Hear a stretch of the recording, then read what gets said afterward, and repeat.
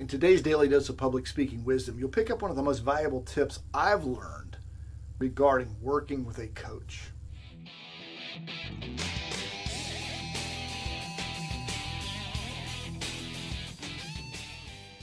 If you've watched these tips for any length of time, you've probably deduced that I am a speaking and presentation skills coach in addition to being a speaker and author on the topic. Because of that, you've probably also made the leap and safely assume that I'm a big fan of coaching, and I am, if it's the right kind. But there's another side to coaching you need to keep in mind. One of my mentors taught me this phrase a couple of years ago, and I use it with all my clients now.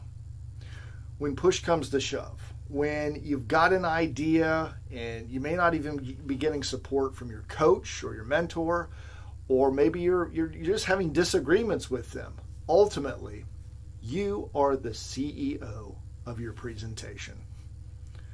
That means you have final call. I was reminded of this last night. I'm working with a client, very successful presenter. He's working on a TEDx talk.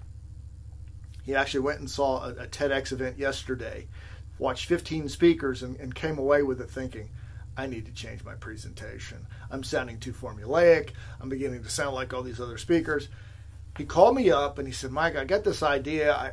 I just think that where we're going with this speech doesn't feel right. My gut is telling me that I need to make this change and incorporate parts of my play into my TEDx talk. And my first response was, you need to trust your gut. Remember, you're the CEO of this talk.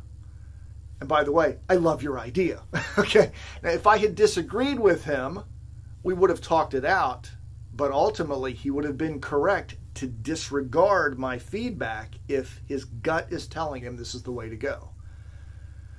I understand that when you hire a coach, there are many reasons for that. One is you're not always sure.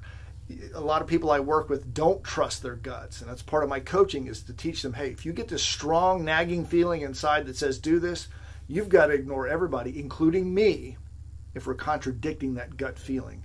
You got to go with what inherently you know is correct. The tip today, you are the CEO of your presentation, your speech, or your talk. Get feedback, get coaching, get mentoring. They will definitely help you with parts of your story that maybe you don't see the impact of, but ultimately the final decisions have to be on you, because you're the one who will stand up and you are the one who will be evaluated, judged, and hopefully followed by the audiences you're speaking to. Talk with you in our next Daily Dose of Public Speaking Wisdom.